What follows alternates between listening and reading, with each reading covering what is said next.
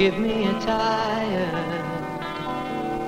give me a homeless, give me a wanderers, give me a hungry, give me a tired, give me a homeless, give me a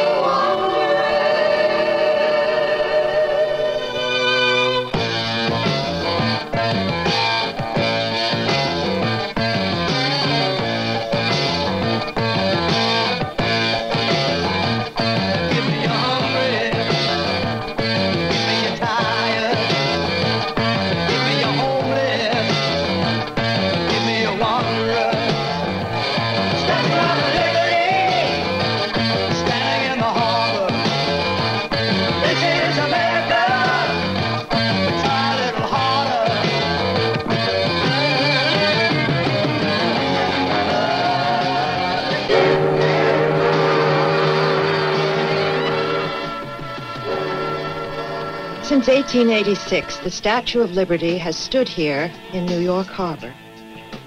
She came as a gift from the people of France to the people of America. But some thought she was a suspicious gift. Some called her a pagan goddess, while others saw her as the perfect symbol of liberty. But what about today? What does the statue symbolize now? And what about tomorrow?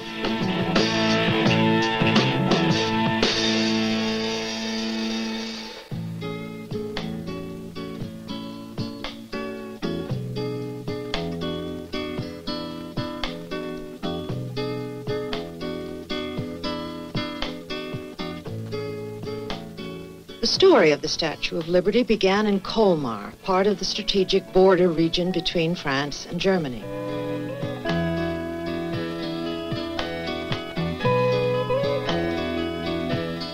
In this peaceful hamlet, which was a center for artists, musicians, craftsmen, Frederick Auguste Bertholdi, creator of the Statue of Liberty, was born.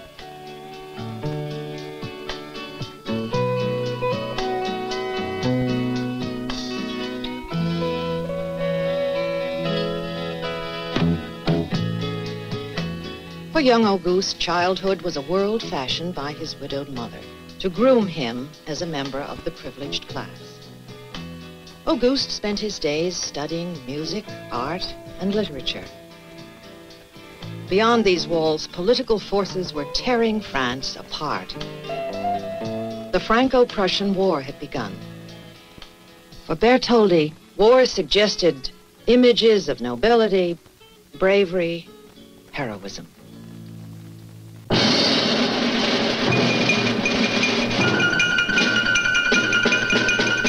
Bertholdi enlisted in the National Guard.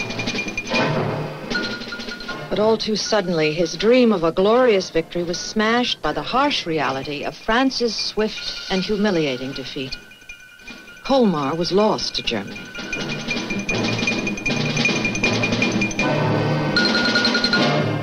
Bertholdi felt compelled to create a tribute to the valiant war dead. "My only ambition," he wrote, "is to engrave my name at the feet of great men and in the service of grand ideas."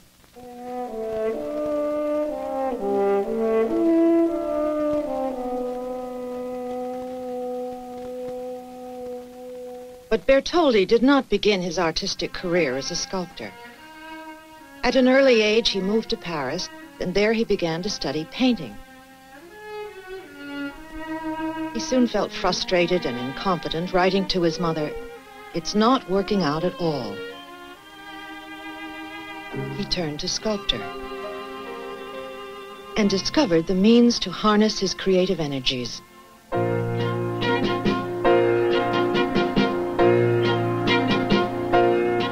When he was 18, he received his first big commission, a statue of Colmar's heroic General Jean Rapp, a marshal in Napoleon's army.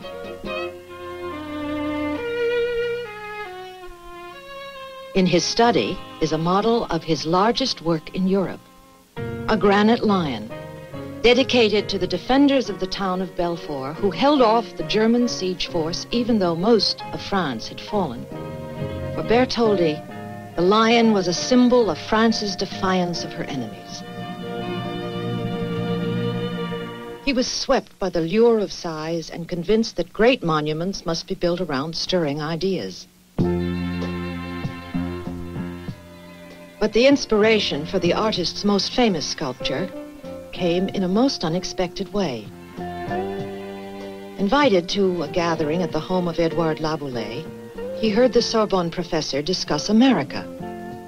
Freedom to do anything, dare anything, try anything. There you have the American social principle. Bertoldi listened as Laboulaye spoke of a monument built to memorialize the friendship between America and France. To many present, it was a passing remark. But Bertoldi was impressed, and for 7 years he thought about it. But what form should the monument take? Where should it be placed? Who would pay for it?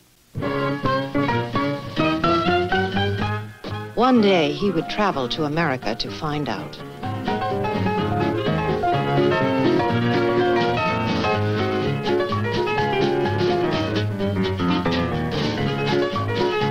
On June 12, 1871, Bertoldi wrote, "Dear Mother, have arrived safely in New York City.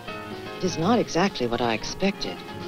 Everyone is running to and fro, pressed by the stomach ache of business. It seems to me Americans don't know how to live. In New York City, there are 250 churches and 1,208 banks, one indistinguishable from another."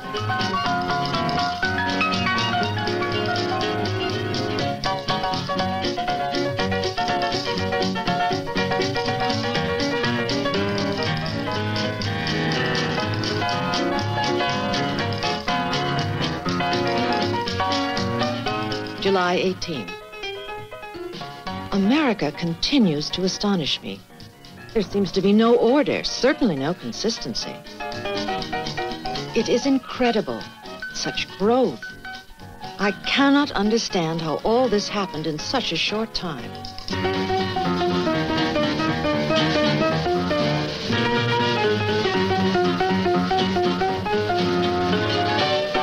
Everything is big here. I'm sure my statue will be at home in America. Dear Mother, I cannot begin to describe the variety of people I have met, from Longfellow to Sumner, to President Grant, gold miners, tenant farmers, and saloon owners. The diversity is astonishing.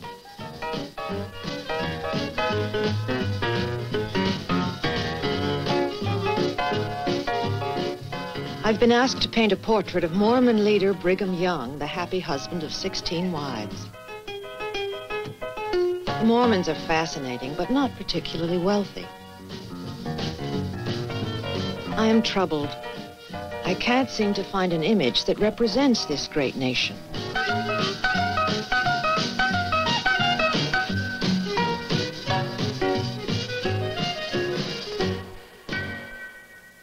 Bertoldi often poured out his hopes and frustrations to his mother about his gigantic undertaking.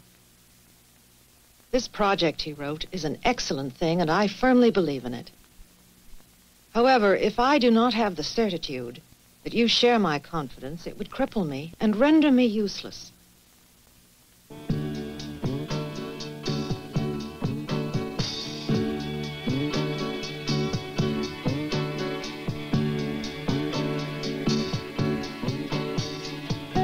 She would always be an important influence.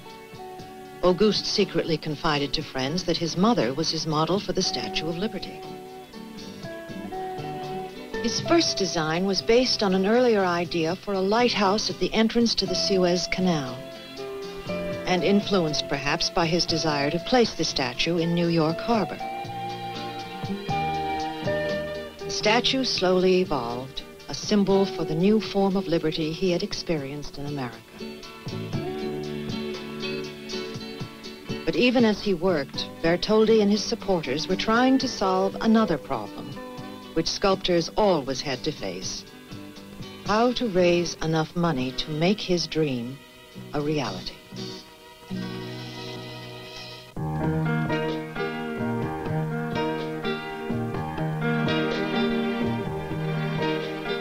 France has always been a patron of the arts, graced by structures majestic, beautiful. The proper setting for a history of glory, ceremony, grandeur.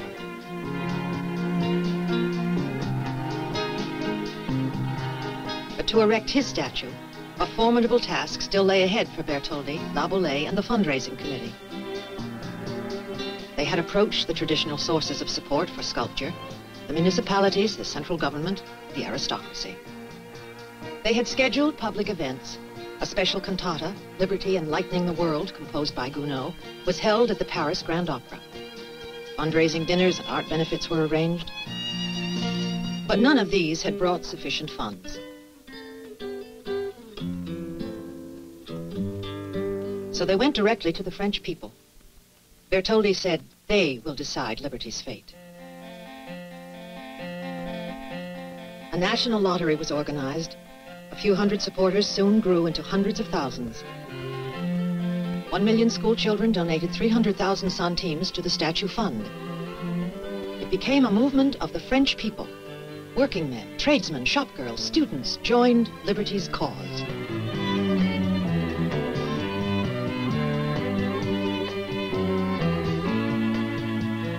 Finally, enough money was raised to begin. The work of one man's hands would become the work of many hands.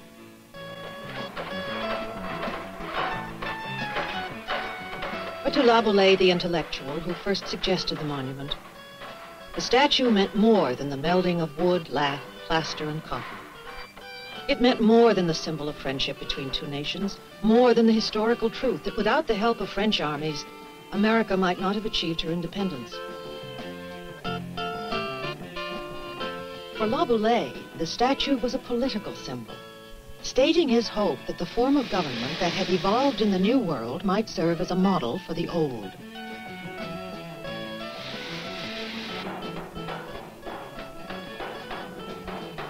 Laboulaye had written, "If a monument should rise in America as the memorial to their independence, I should think it only natural if it were built by united effort, a common work of both our nations." Soon thousands of people came to Bertoldi's Paris workshop to visit Liberty's construction site, including the President of the United States, Ulysses S. Grant. But in America, some were shouting, "Send her here, we'll send her back." While some Americans carked and others cheered, France continued working. Liberty was moved outdoors. Engineer Gustave Eiffel, later to design his famous tower, created an iron frame cantilevered to withstand hurricane winds. Without his new design, the statue's construction would not have been possible. Of his statue, he said, "It is a consolation to know that this statue will exist thousands of years from now, long after our own names shall have been forgotten." Finally, in Paris on July 4th, 1884, France officially presented the statue to the United States.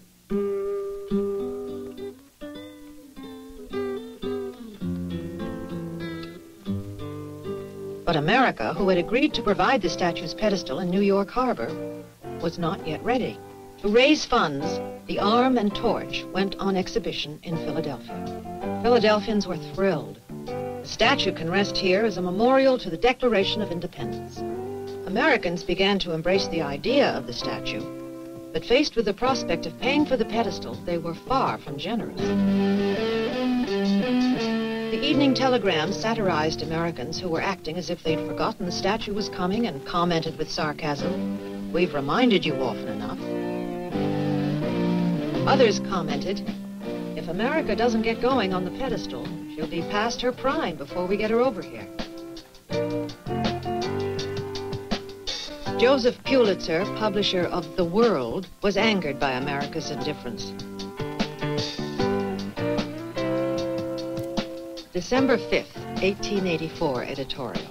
More appropriate would be a gift of a statue of parsimony than a statue of liberty, if this is the appreciation shown. The statue was paid for by the French people. Let us respond in like manner. Let us hear from the people.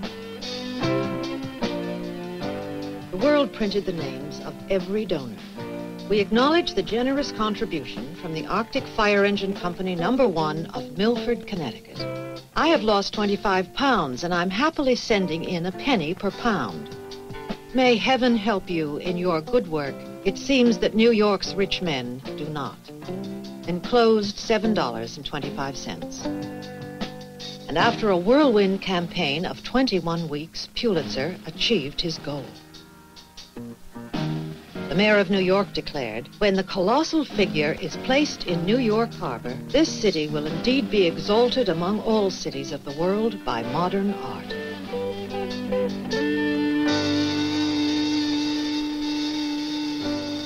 On October 28, 1886, President Cleveland, who had previously vetoed a bill for the statue's funding, proclaimed, "We will not forget that liberty has made her home here, or shall her chosen altar be neglected." Suffragettes hired a boat to give speeches praising liberty embodied as a woman, raising hope for all women. But to the man who conceived the statue, Auguste Bertholdi, the words of La Boulaye seemed most fitting. A body of iron with a soul of fire. She had been created to symbolize the alliance between America and France, to cement their common ideals, liberty, freedom, equality, the shared aspirations of their people. Bertholdi had called her liberty enlightening the world, but already that meaning was changing. The poetess Emma Lazarus named her Mother of Exiles, giving her a new meaning. Give me your tired, your poor, your huddled masses yearning to breathe free, the wretched refuse of your teeming shore. Send these, the homeless, the tempest-tossed, to me. I lift my lamp beside the golden door.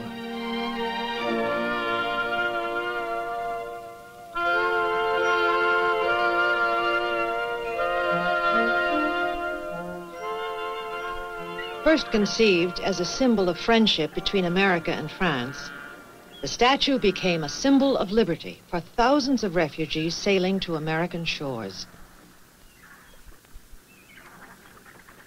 Ellis Island, midpoint between the homeland and the destinies the New World had to offer. Each day they came past the statue, immigrants, now landless, often penniless, willing to sacrifice homeland, family, friends, for the promise of a new beginning. The first sight of the statue still on their minds, but her meaning fading fast.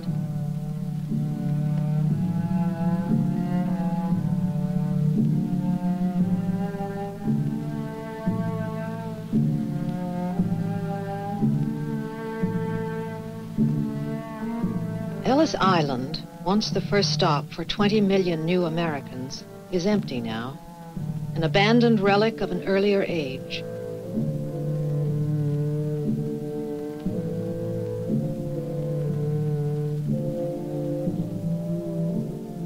And who were these new Americans? They came from Poland and Germany, Russia, Ireland, Sweden, Italy. Everything seemed new. Food, treatment, living quarters. They were aliens entering a world alien to them.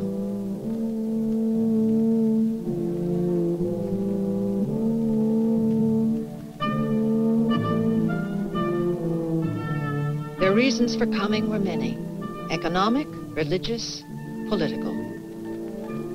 Most could pass through in a day. Others waited weeks to be cleared. Some rose to greatness as scientists, artists, as leaders in government, labor, and business.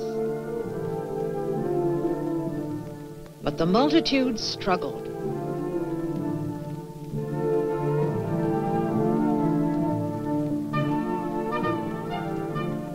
They did not know the immigration laws. They did not know the language. They never heard of San Francisco or St. Paul, Atlanta or Albuquerque, Chicago or Saugatuck. But they started out.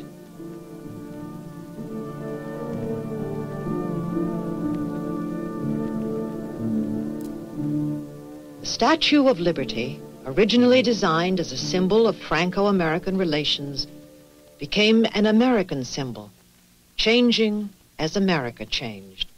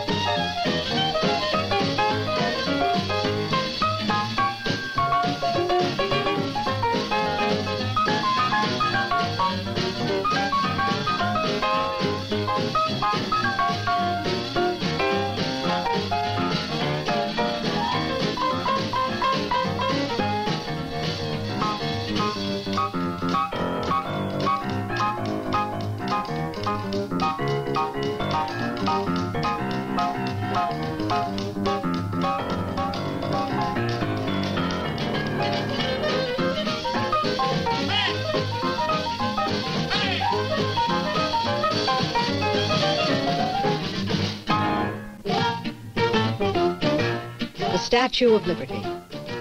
To many Americans, still the nation's most popular First Lady, a legendary ambassador of goodwill. The numbers that visit her have not diminished. People come over 1 million a year from all over the world. She encompasses them all.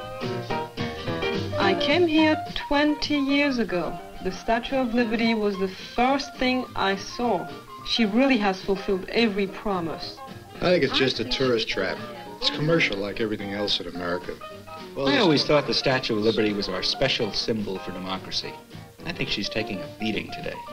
Just Everywhere I go, I see the Statue of Liberty. I can't get away from her.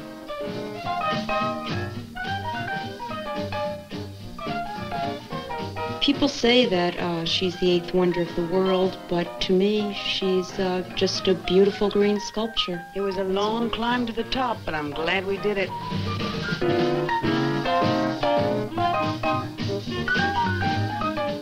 I think she's a beautiful, beautiful statue. I just hope that we can keep what she stands for. I think we should.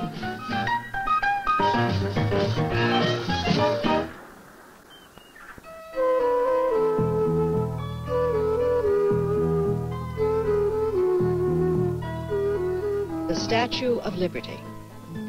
Famous lady and elusive symbol. A token of Franco-American friendship.